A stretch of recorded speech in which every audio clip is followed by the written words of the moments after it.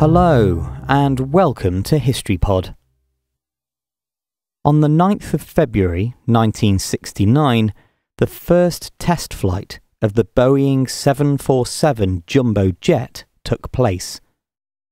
The 747 went on to hold the record as the largest passenger capacity aircraft for 37 years, before it was surpassed by the Airbus A380. The 1960s had seen an enormous increase in the use of air transportation.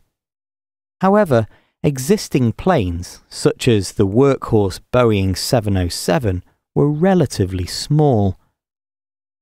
The first person to approach Boeing with the idea of developing a larger passenger aircraft was Juan Trippe, the president of Pan Am, but the company had already produced initial large airframe designs for a failed bid to build a cargo plane for the United States Air Force.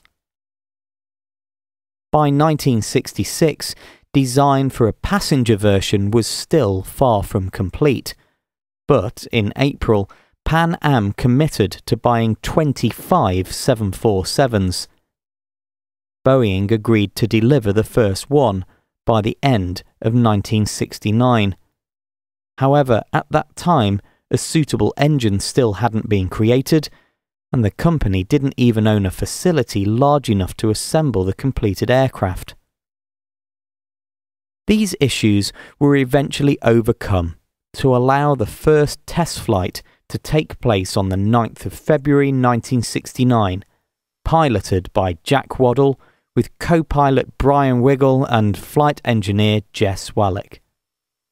The plane, named the City of Everett, left the Payne Field Airport near Everett in Washington State, about 30 miles north of Seattle, and performed a number of tests before landing again at 12:50 in the afternoon.